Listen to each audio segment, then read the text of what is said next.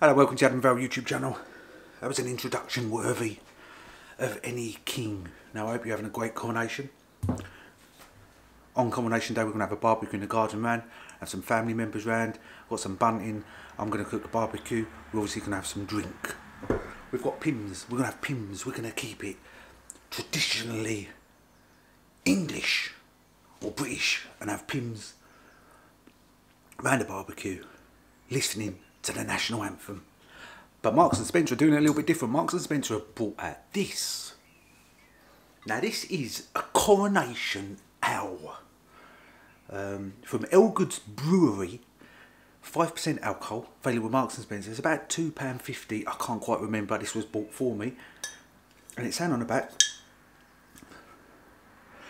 this refreshing golden ale is a great match for light summery dishes like chicken and fish and would be perfect at a barbecue. What was I just saying? We're going to have a barbecue on the coronation. Coronation. It's probably saying I think you should embrace it. We're going to embrace it. I think you should embrace it because it's probably something in someone's lifetime you're lucky to see once. You might see twice. We might see it twice. But it's something you don't see often. It's something you don't see often. Like I say, in your normal lifetime, you might see it once. You'd be lucky to see it twice. So it's not something you see every day. So there we go. Marks and Spencer have teamed up and come out with this Coronation Ale that I'm going to taste. Quite a big bowl, 660ml. Like I said, it was about £2.50s, £2.75 sort of price.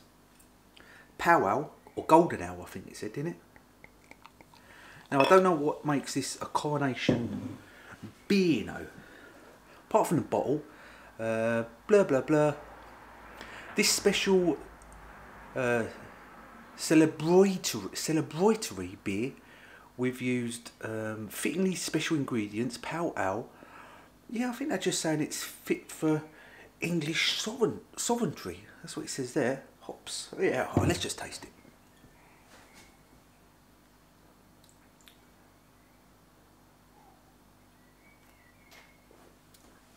I don't want to drink too much because it's literally, I don't know if you can see that. It's only 8 minutes past 1. I feel like I'm getting a bit of a cold as well, so hopefully that'll go away. I don't need that. This is quite nice. It's quite a light tasting Pow Ale. It's alright.